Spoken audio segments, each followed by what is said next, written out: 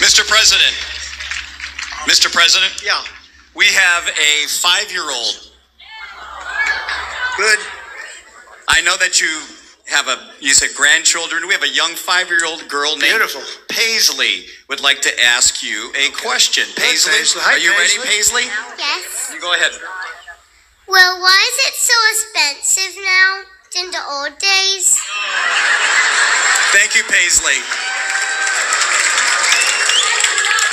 That's a very good question. She's basically talking about inflation.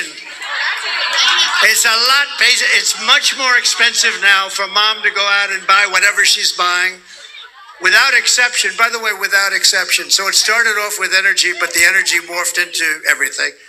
And we'll get that down very quickly. You know, when we get energy down, everything else is going to come down too. So we're going to get it down very, very quickly. And it's a very good question. Thank you, darling.